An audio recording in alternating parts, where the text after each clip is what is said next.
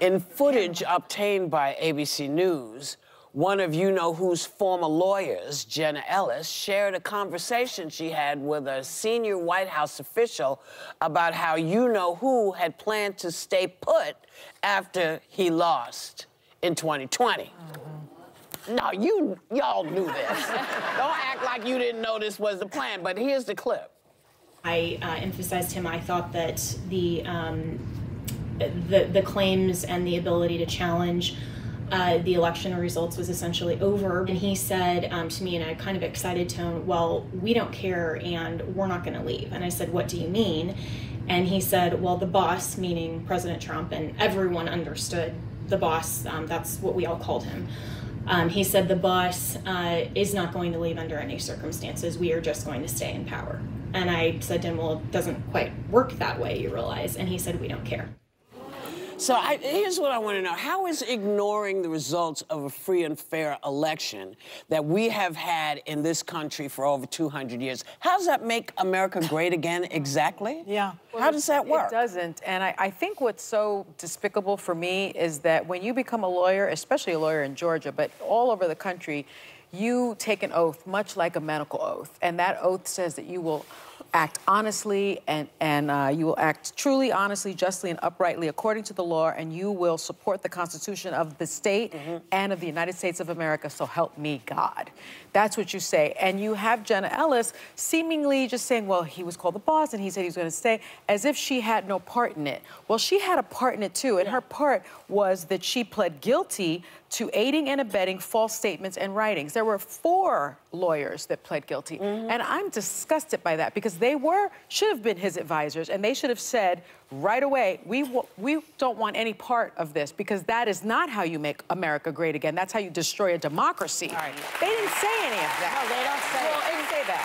Jenna Ellis was also continuing to lie about the election until this indictment came down and she decided to take a plea deal. And listen, I'm glad it's happening because it means I think she's going to prove to be a very important witness against Trump. It's going to sing like a canary. But what is wild about this clip is the language models something nearly identical to what then White House Chief of Staff Mark Meadows said to me on December 3rd of 2020. I'd gone into his office to say that I was going to resign. I didn't agree with what we were saying about the election results and the election being stolen. And he said, wait, what if I could tell you that we're not leaving office? I shared that with federal investigators. I shared that with the January 6th committee. This proves what she's saying, that the upper tier of the White House was actually trying to unlawfully and unconstitutionally hold on to power.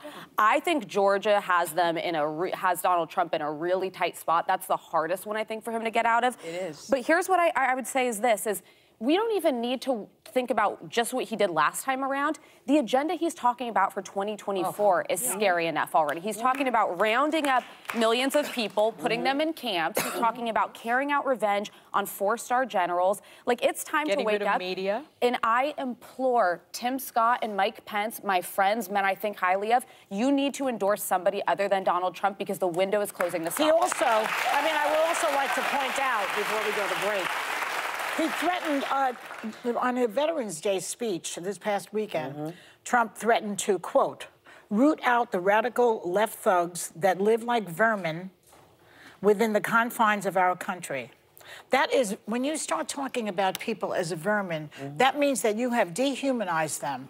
And the next step is extermination. That is extermination talk. It's fascist talk. Let's call it for what it is. I mean, I'm not going to invoke, but this is what the Biden's campaign said. On a weekend when most Americans were honoring our nation's heroes, Donald Trump parroted the autocratic language of Adolf Hitler and Benito Mussolini. Yes. Yeah. Okay? It is not what's the word I'm looking for? Hyperbole. No. To say that he is on the same track as all fascist dictators. He loves Viktor Orban in Hungary. He loves Kim Jong-un in North Korea. He is a lover of dictators, and that's what he will be. And doesn't he want to get rid of term limits? And why limits? do people still vote for him? I question myself. Every day I ask myself the question, it's about racism and taxes? Yes. And in the Republican Congress, it's about retaining power and being in their jobs, and that's all they are about. I think what you're saying... And we must do something about it now.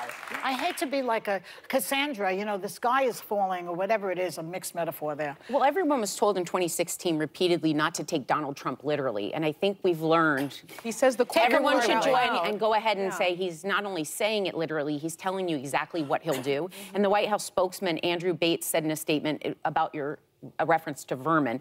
Using terms like that about dissent would be unrecognizable to our founders, but horrifyingly recognizable to American veterans who put on their country's uniform in the 1940s. That's right. My father, my uncles fought against fascism. They were against the Nazis. And now we have these people in this country who want that, and he's encouraging it. And deniers, people who say that the war never happened. Oh, and by the way, never happened. he also, Trump, I have a clip to show of him saying out loud, watch this clip for a second. Like tens of millions of people within our nation, I'm proud and strong. I'm a very proud election denier. Oh, he's a very proud election denier. That contradicts itself. Like, I don't even think he knows what he's saying. Well, we know what he's saying. And so, listen, if that's what you want, if that's the country you want, that's your man. That's right. If that's not the country you want, then get your behinds out and make sure he doesn't get back in. That's right.